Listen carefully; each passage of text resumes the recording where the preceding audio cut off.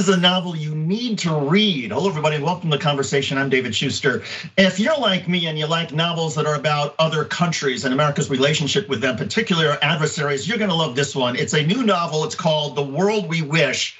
It's by John Moody. He's been a lifetime journalist. He was an executive for 22 years at Fox News. Full disclosure, back in 1996, John hired me to Fox News, and I was there for a couple of years. We had a whale of a time, and then we all decided it was probably good for me to leave Fox News. But that was 20 years ago, and I've always maintained my respect and admiration for John. John, congratulations on this book, this novel. It's the sequel to a novel that came out about China called Of Course They Knew, Of Course They ... That was about the beginnings of the pandemic. This one is about artificial intelligence. Explain why.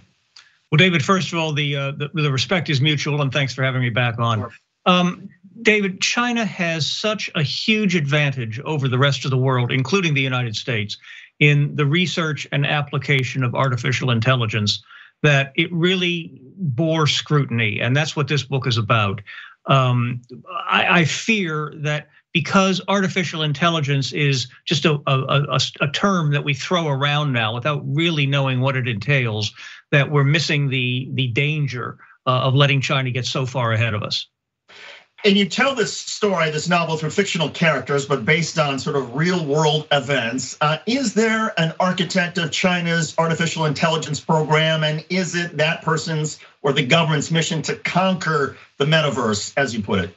The answer is yes to both questions, David. There certainly is a head of China's artificial intelligence program. It's not the name that I used in the book, of course. And the specific stated reason for that position and that entity is stated by the Communist Party quite openly, to become the world's leading source of artificial intelligence applications and to use it for the betterment and goodness of the party. And for the goodness of the party, that means their ability to essentially track through artificial intelligence, literally the movements of all of their people, and to essentially put down people who may be dissidents. And that technology, that ability to track, helps them with their sort of goal of worldwide communism with Chinese characteristics. That's exactly right, David. Couldn't have put it better. Look, they don't just want to control their own people. They don't just want to follow them. They want to follow everybody in the world. And I know that sounds ludicrous, but it is not beyond their capabilities to install applications and software in the tools that we all use that are made in China. And what we never look for is in the software of it, what's in there that we don't understand, and how is it all getting back to China as quickly as it does? Let me give you one quick example. Sure. The door monitors and cameras that we all put into our houses now for very good reasons, to avoid crime and to see who's knocking at the door, et cetera. Most of those are made in China, and most of that history, that recorded history on our door answering machines, goes to China. And what does China then do with something like that in a worst case scenario? Right now, nothing. They just store it, because the Chinese don't think in terms of news cycles like you and I did when we were at Fox. They think in terms of 40 and 50 and 100 years. And they'll have that material, they'll have that information, who knocked on your door or who rang your doorbell at 4:30 yesterday afternoon. And if it's someone that you didn't really want other people to know was coming to your door, they know that too. And so there'll be a time when they decide to use it. And that's when Americans have to understand what they're doing when they use Chinese-made products. And so there's the potential, I suppose, for blackmail for anybody, but particularly, I suppose, for our government leaders or our future leaders. The Chinese may have something on them. And what does China ultimately expect? I mean, is it a sort of a 40 or 50-year plan in terms of how this plays out? I believe it is, David. I think they have a shorter range objective, and that involves the so-called metaverse. It's another one of those terms that we're not quite sure what it means. Does it just mean, you put something on your head and you can slay dragons with a lightsaber, or is it more than that? And of course, we're being told by the head of Meta, the former Facebook, that someday we will all live our lives. I'm going to emphasize that, live our lives in the metaverse. That's a very chilling statement. Well, John, you get at these issues with a really compelling narrative and the same sort of cast of characters that you had in your first novel. Tell me a little bit about more and sort of their development. Yeah, one of the problems with being an author is you fall in love with your own characters. And I thought that both of the characters that I've taken forward in this book were interesting enough, and that their interactions were interesting enough, and the things that they believed and taught each other were interesting enough to validate a sequel. Now, in this sequel, I am moving my characters from just the idea of artificial intelligence into another new era product, which is called the metaverse. A lot of people don't know what the metaverse is. They think it just means putting on a headset over your eyes and around your head, and you get put into a fake setting where you're slaying dragons with a lightsaber, and it's just a game. It can be a lot more than that, and it is very quickly developing into more than that. We're being told by the head of Meta, Mark Zuckerberg, that someday we literally, and he means it literally, will live our entire lives in the metaverse. And we got a taste of that during the pandemic, where we were all essentially meeting through Zooms and remote, and essentially now there's going to be this ability. Imagine that times 1,000 in terms of the experience. But the danger, of course, is that there's data with all of that, right?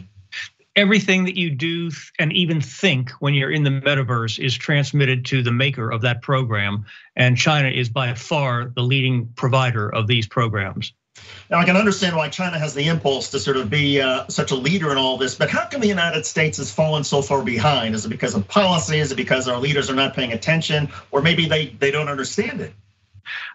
David, I really think, and this is a nonpartisan complaint on my part, I really think that our political leaders just don't want to spend the time and effort that it takes to understand the depth of the issues about artificial intelligence, and leading on from that, the metaverse. They're more interested in making points about patriotism and this and that, which is not inconsiderable, but you also have to be smart enough and broad thinking enough to take in all the problems. And truly, our future is lagging behind that of China when it comes to this technology. When we last had you on, you pointed out that the power of China is growing while it's sort of essentially diminishing among Western powers, and that China is slowly essentially crushing us. What have you seen over the last year that gives you the greatest pause? I think the same thing that you saw a couple of weeks ago. Xi Jinping, the maximum leader of China, being given an unprecedented third 5-year term. And believe me, he is now as powerful as Mao Zedong ever was. He is as powerful as Joseph Stalin ever was in the Soviet Union. And this guy has big plans, and they include taking over Taiwan by force or by diplomacy, and bringing the Western world, most especially the United States, to heel.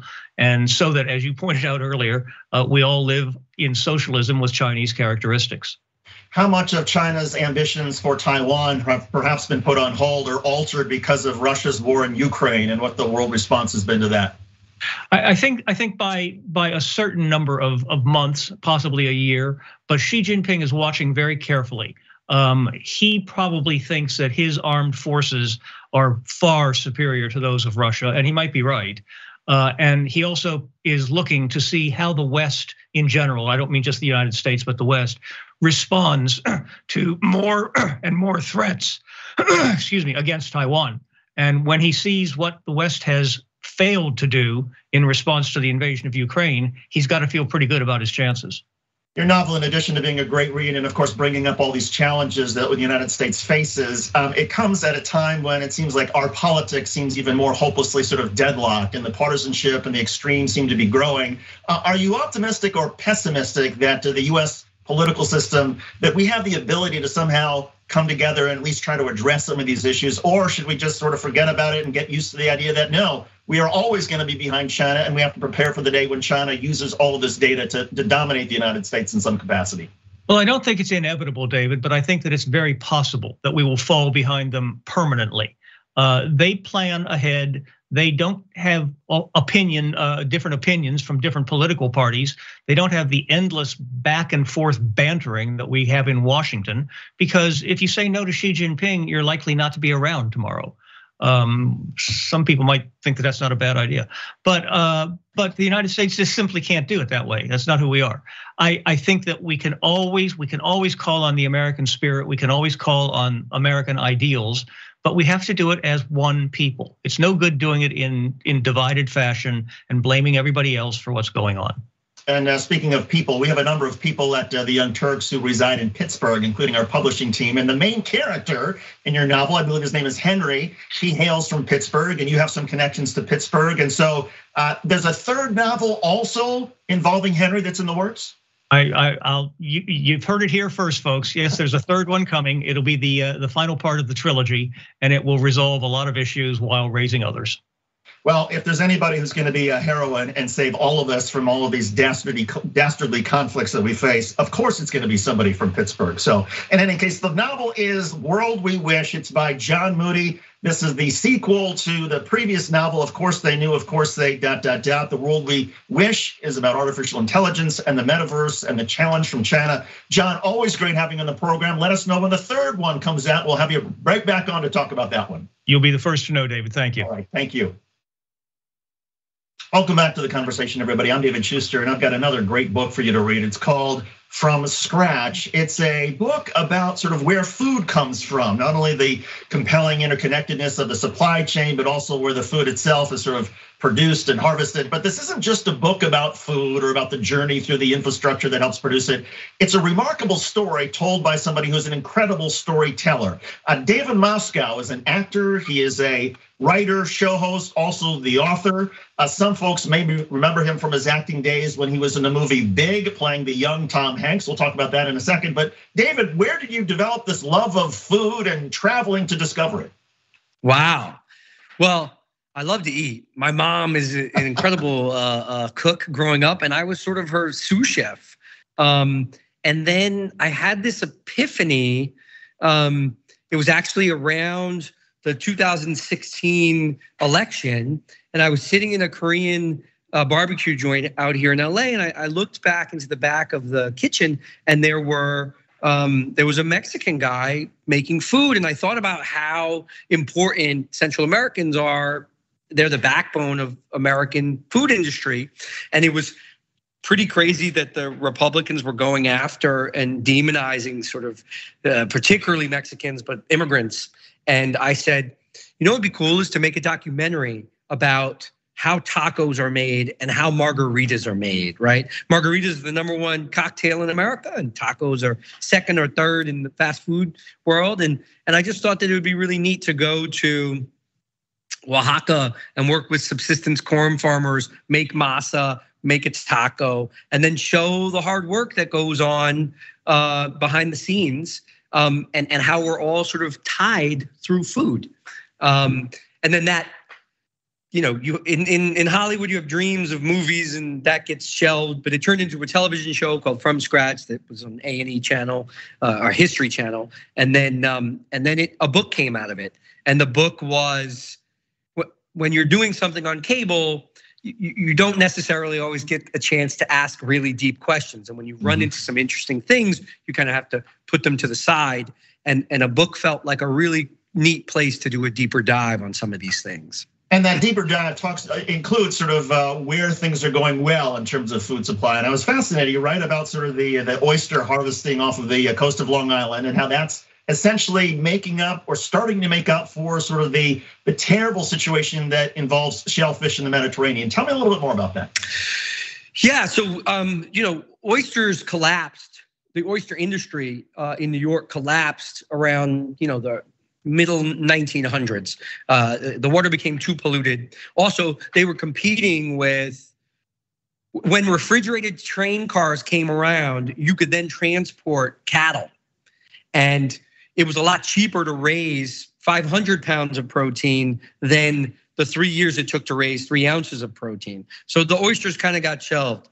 And but since pollution has started to reverse, and we realize there's a lot of health benefits with oysters. Zinc, particularly during COVID, oysters would have been an incredible healthy alternative to beef.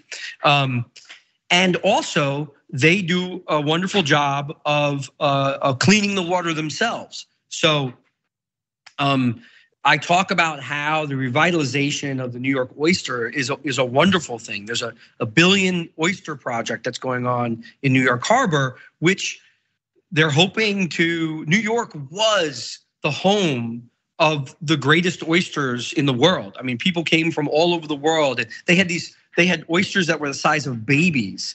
And when new immigrants came to America, they could actually feed themselves down at the shore for free. They would go down and harvest, and hopefully this organization, the Billion Oyster Project, is going to bring that back, which will clean up New York Harbor as well. You traveled something like 20 countries. I was fascinated to read about you, I guess, milking a water buffalo to make a mozzarella for cheese on pizza in Italy. Was there anything about any of these experiences that surprised you or that stood out?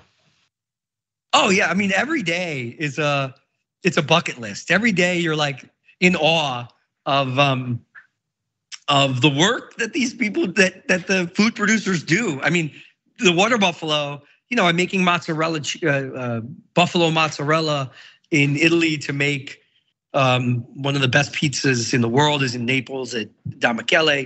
And so what I do is I first go to the chef, we make the meal, and then I harvest all the ingredients and try and reproduce it. So I go to this water buffalo farm, and they have Mozart playing because the buffaloes produce more milk when listening, when comfortable. And they have these like huge massage parlors for them that they can walk through.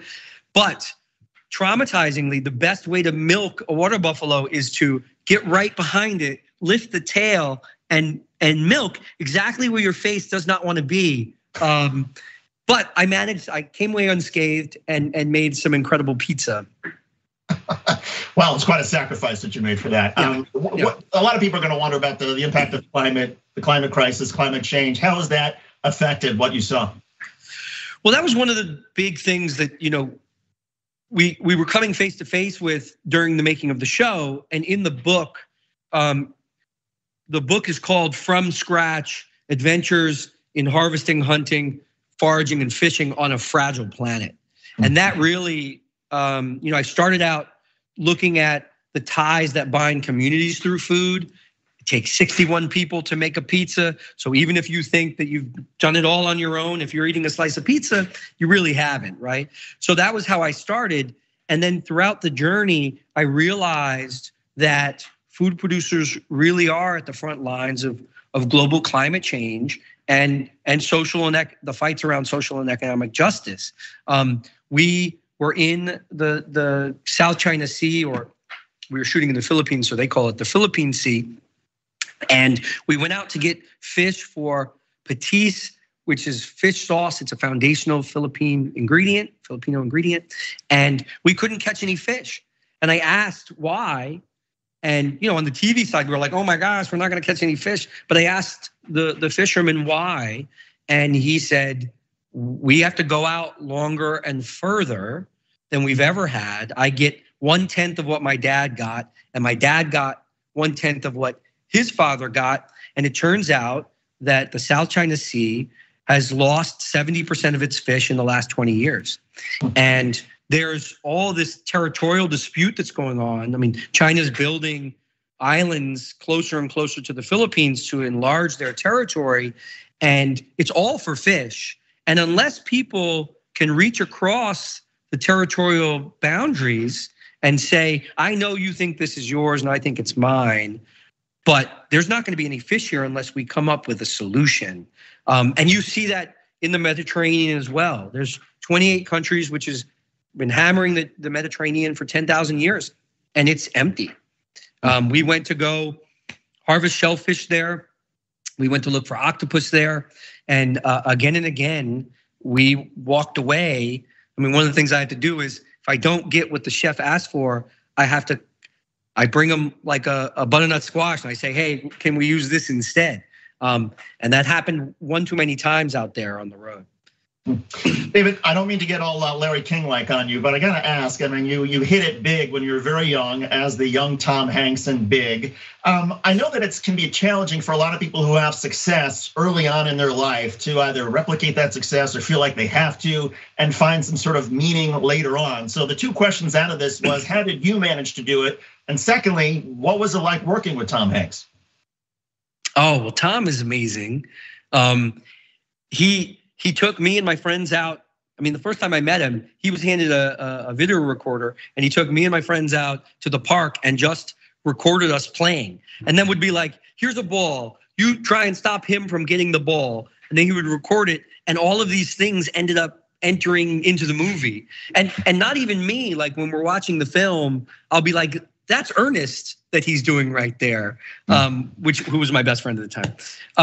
So it was amazing, and to have that be the first project, you know, when you're in sort of a classic like that, it just is a gift for your whole life.